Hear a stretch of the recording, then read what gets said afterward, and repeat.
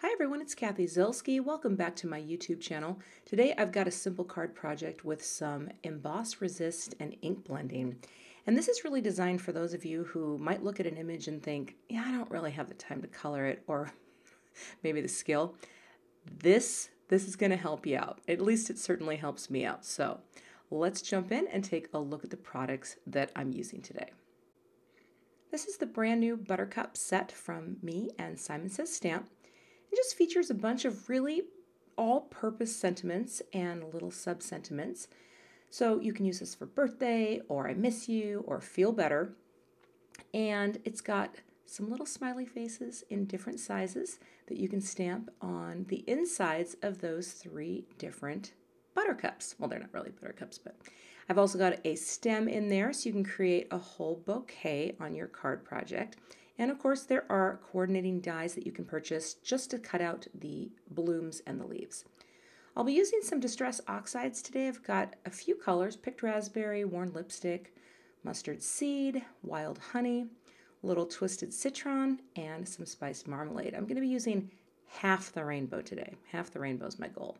Got some blending foam tools here, and I've also got a little bit of the brand new Gina Whisper Amalgam ink. This is a really cool light gray, and I'm really excited to have this little cube. We'll also be using a little bit of Versamark and some Brutus Monroe powder in Alabaster, my favorite white. For cardstock, speaking of Whisper, I've got the brand new Whisper cardstock from Gina that matches this ink, and it is a lovely, lovely color. I've got some Neenah Solar White, and then just a little scrap of Dusty Rose also from Gina Designs. I'll be using some Nuvo Crystal Glaze today to finish off my card project. It's kind of a cool product. And also some of my Simon Says Stamp sentiment label dies. I use these all the time, and today I'm going to be cutting out a big strip. I'll be stamping with my Misty tool. I don't want to leave home without it. Well, I do leave home without it, but I think you know what I mean. All right, time to get stamping. So what I want to do here is just take my blooms, space them out enough because I'm going to be cutting everything apart, and you'll see why in a minute. But I'm going to pick this stuff up with the Misty door. Go ahead and take my embossing magic and prep that area to remove all the static, and then just ink it up with the sticky embossing ink and press it down. Now I'll sprinkle on this white powder all over the cardstock. Get a good coating on that, tap it off, and you can see how they show up. I'll get my heat tool nice and hot, bring it to the paper, and then quickly melt that embossing powder until it turns shiny and white and melted. It's a little hard to see on the white cardstock, but once you start ink blending, the magic will ensue. There it is. Moving on. All right.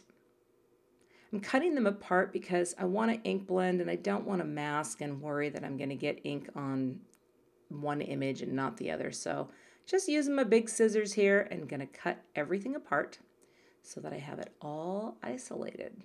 And I'm not doing fancy ink blending today. This is really basic. I'm taking a little bit of color, coloring the bloom over, and then I will wipe off the excess with a paper towel. Now, I'm coming in with this little tiny tool. I only have 6 of these little blending finger foams. I wish I had more. I'd like to get more because I'd love to have one for more colors, but honestly, it's probably not needed. I'm just trying to create a little depth and dimension by going a little heavier in the center. I don't have another orange that I wanted to use. And here I'll come in with the yellow and then add a little wild honey over the top. The thing I love about this versus coloring is just it's easy. I know that might sound terrible, but I just sometimes don't want to get out my markers. And doing this creates a lovely range of color, and it's so quick and it looks great. I'll tap a few flicks of water onto my colored images to create that lovely reaction that you get from the Distress ink, and blot it all off, and look at that. Cute little blots of water. I think that looks great. Using the coordinating dies, I've taped these all into place, and I'll run them through my Spellbinders Platinum 6 machine. And normally I will use templates when I'm cutting out things that I've worked on, but these were pretty easy with the exception of I wasn't happy with the orange one. I'm not going to lie. The orange one was a little off, and well, I ended up doing it again off camera, but these are pretty easy dies to line up, and those are my flowers and leaves. Now for the sentiment. This is where I'm bringing in my little scrap of Dusty Rose, and I'm going to stamp What Up Buttercup onto this cardstock, but first I'll prep the area with anti-static tool. Bring in the What Up, and before I add my powder, I wanted to line up the Buttercup to get it as close as I could because I knew I had limited space with my sentiment label die, and this is gonna work. Cover it with the powder, shake it on, just like that, tap it off. Look at all that powder fall off. Beautiful. I went ahead and heat set that off camera and used my large label die to trim it out perfectly. That's what I love about them. You can line them up, trims perfectly, and then I'm going to use the little corner, the little banner notch to cut out a perfect banner. Just like that. Now I'm stamping my stems. I already got the first one down. I don't know what happened to that clip. You know, sometimes there's a lot of clips going, but this I thought was kind of fun. Figure out where these go. I pressed a little too hard because the stamp itself isn't really wavy like that, but I kind of like the effect. So note to self, don't press too hard. Now I'm going to score my card base. This is going to be a horizontal or landscape card. I'm going to use some big foam tape to pop up that panel, just like that. Look at that nice bit of framing margin space. I think it looks really good. And now I'm just going to add my flowers. And each one has foam tape on, well, the pink one has one layer of foam tape. The orange one has doubled up. And then I figured for the yellow, I don't need to double it up. It's just going to have 3 different layers of dimension. And then I'm going to pop up this little banner. And I like to bring in a piece of cardstock just so I have something to press against on the edge. And look at that. It's pretty cute. All right. Next, I'll just glue on the leaves. And there you go.